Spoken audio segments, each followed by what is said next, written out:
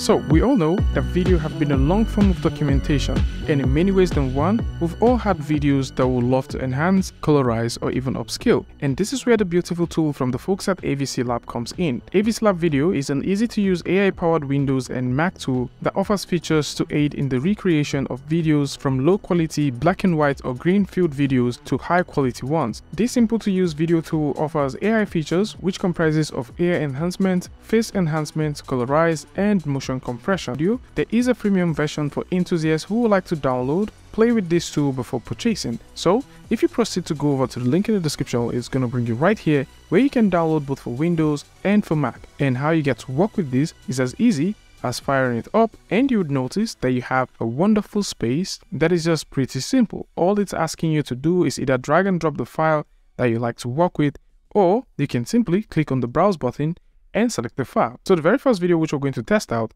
is this one. So I'm just going to go ahead and select that, click on open, and you can see what kind of quality we have. The video footage which we just plugged in is a 640 by 480, and this is doing 24 frames per second. If we go over to the preset section, we can click on the drop down and select a particular kind of preset. At this point, we're going to start off very easily by simply selecting the upscale to high definition resolution. And once we select that, you would notice automatically it sets the video output, the frame per second that we like to work with, and select a specific AI feature. So at this point, it's looking at the AI enhancement, and what it's selected is the standard. And of course, there's a couple of other ones that exist right here. So just in case you like to do noise or you like to get ultra multi-frames, you can do that. So we're just simply going to stick to standard for now. If you do have faces that you like to enhance, you can click on this button and then you can enhance those faces. If you like to also colorize this, you can do that. But in this case, we already have colors here, so I'm just going to turn that off and turn this off since we don't have a face. So for slow motions, you can set this. If you like to also speed up the motions, you can also do the very same thing right here.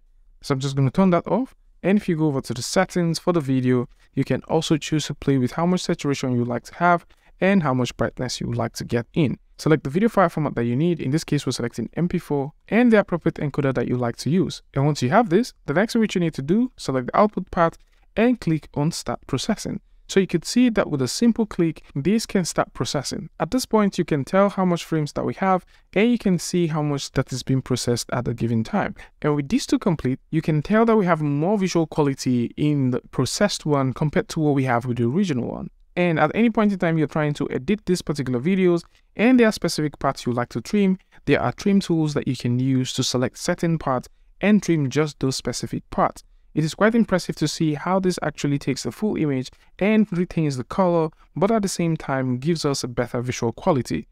So now that we're done with that, we're going to take a look at the Colorize feature. Now with the Colorize feature, we will need to load in a black and white video, and we can trim this video as we choose. So by simply scrubbing on the playhead, we can select the part which we like to start off, and we can trim that, and select the part which we would like the clip to end, and trim that as well. Now once we're done, we can click on the apply button to apply that, and we can also add multiple clips. So in this case, we can click on the add button and add multiple clips to this, trim that as well, and you can see that we have 2 clips, which means that we can load multiple clips and get the AI tool to perform a specific set of actions across all of this.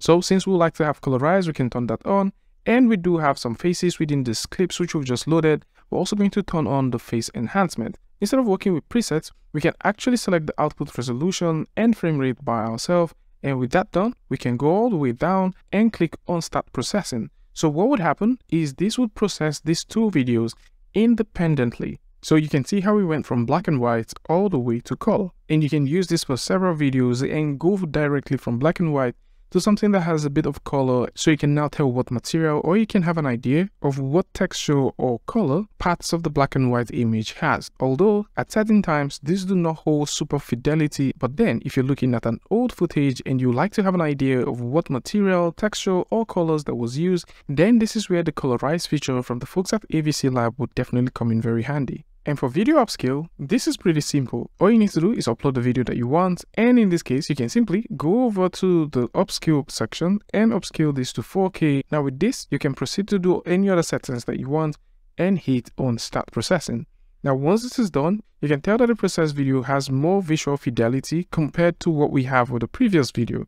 Of course, when you get the closer look at them, you can now see clearly what the sign gauges are saying compared to what we had previously, which was a bit smudged and barely readable. The same thing can be said for the face enhancement. And in this case, we have a footage like this. So we do want just a small portion of this. So we're just going to trim the first part and the second part. Now, once we have that, we can click on apply to make sure that we have what we're looking for. And because we want to do the face refinement or the face enhancement, we can click and get this happening. Other things that we can do is we can go over to the preset section and we can set the upscale to either full HD. Now you'd also notice down here, we also have a couple of options which you can choose to explore as well. So if we set the upscaling to full HD, so we can select a given AI model. In this case, I'm just going to select the denoise. We can choose to include the motion compensation and also add some video settings to this.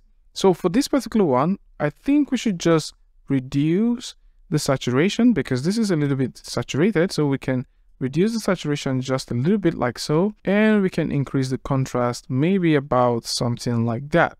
In terms of brightness, we think this is a bit too bright, so we're just going to put that all the way to a point like so, just to make sure that we have something that we can work with. If you like to deinterlace this, you can also turn that on or turn that off if you want. And finally, we have all the settings that we need, and we're just going to hit on start processing. Now, with the start processing going on, because we did turn on the face refinement, most of the times this doesn't pay so much attention to the other parts because we have the face refinement turned on.